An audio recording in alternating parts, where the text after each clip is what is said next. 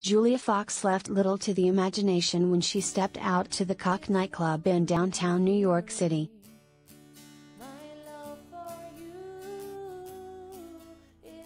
The model and actress turned more than a few heads when she strutted her way to the two-level bar in a revealing black leather ensemble.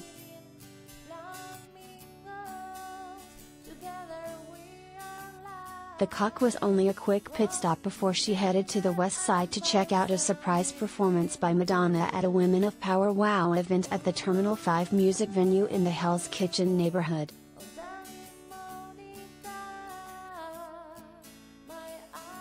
Fox's outfit consisted of a skimpy leather skirt and a top that showed off her bare hips and cleavage.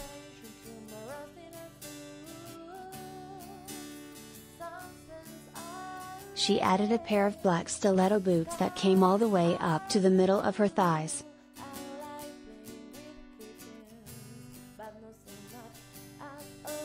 In an added touch of edgy style, she accessorized with a black ornament of sorts that went around her neck as she carried a small bag that held her essentials.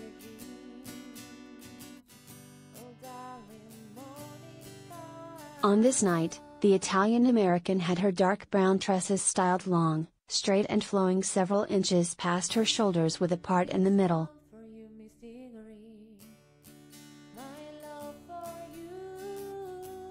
After making the rounds at the bar, which typically has theme nights featuring DJs and go-go boys, Fox made her way back out to the bustling streets to make her way to the Madonna show.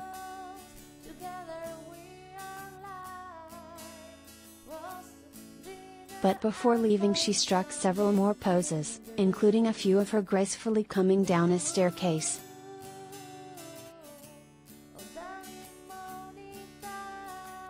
Later in the evening, Fox took to her Instagram page and posted a video of Madonna performing alongside several drag queens as part of the kickoff to Pride 2022 weekend in New York City.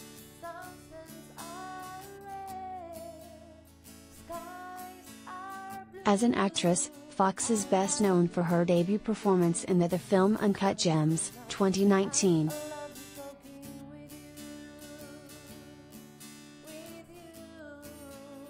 Before transitioning her focus to acting, Fox worked as a model and clothing designer, which included the launch of the women's knitwear lugs line, Francisca Fox, with her friend Brianna and Allure.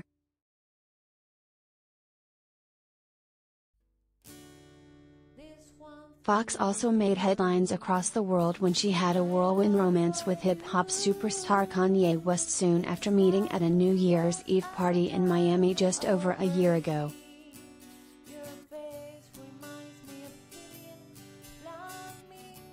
They reportedly enjoyed dates in New York City, Los Angeles and Paris before announcing they had split on Valentine's Day 2021.